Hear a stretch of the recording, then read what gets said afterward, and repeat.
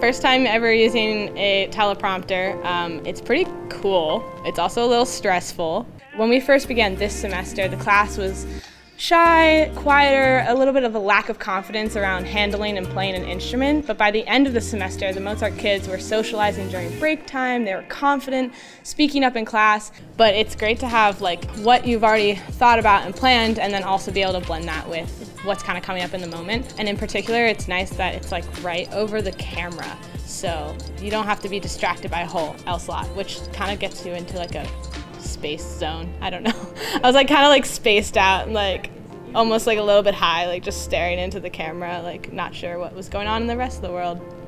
That's all.